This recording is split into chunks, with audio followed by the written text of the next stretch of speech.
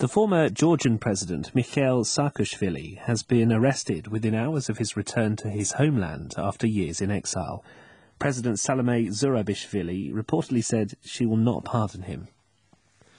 President Joe Biden has made a surprise visit to the US Congress one day after it delayed a crucial vote on his $1.2 trillion infrastructure plan. Liberal House Democrats are refusing to move forward with the plan until Congress also signs off on a separate bill on climate change and social welfare.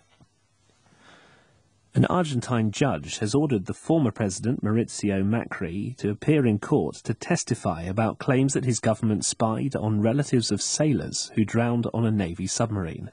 A lawyer for Mr. Macri has described the judge's ruling as abusive. The Indian Air Force has told the BBC that it will deal with an allegation of rape against a serving officer after a court controversially transferred the case back to the force's control. The accuser had argued for the matter to be heard in a civilian court.